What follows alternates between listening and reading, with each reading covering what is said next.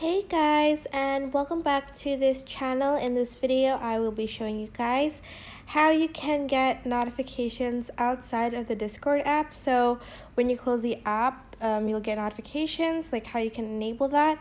Go to your profile and go to notifications. It's like down here. So go to notifications, and then as you can see, I have the in-app notifications, but I don't have the system notifications. So you're just going to choose get notifications outside of Discord. If you're looking for per channel or per server notifications, have the desired server title and select notification settings.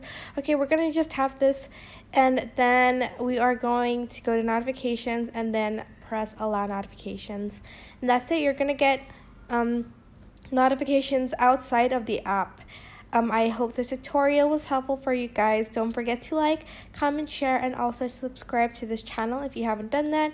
If you have any questions, just leave it in the comment section down below, and I will try my best to answer them all. Thank you so much for watching. Bye!